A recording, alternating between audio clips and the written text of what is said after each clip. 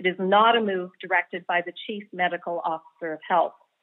The school reentry plan has always included a vision of taking a regional approach to shift specific school boards when needed.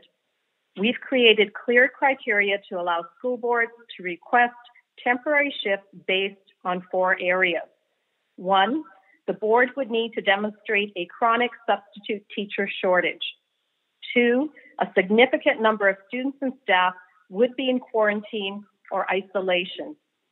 3, we would assess if there were recent requests from the board for short-term shifts for a number of their schools. And 4, the level of COVID-19 cases in their region. While the preference is to learn in school, we recognize some school boards are dealing with operational pressures due to rising COVID-19 cases within their communities. I am responding to the board's requests and respecting their local autonomy. By having a clear process in place, we are giving them flexibility to move to at-home learning when necessary. Every board situation is unique, and we will assess requests we received based on those 4 criteria. This move to a regional approach recognizes that COVID is not affecting schools in the same way across the province. In fact, 81% of schools currently do not have any related cases.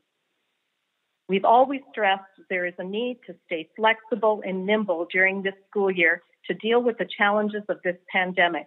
When we were developing the reentry plan, we worked with education partners, with Dr. Hinshaw and her team. We shared that information. We continue to work with all school authorities. We've had a very successful year thus far. We're less than 40 days from the end of school, and we have been able to maintain the vast majority of students in class with a teacher in front of them. And as I said earlier, right now we have less than 1%. I believe it's 0.35% of students and staff presently who are COVID active. And we have 81% of schools across the province who do not have a related COVID case at this point in time.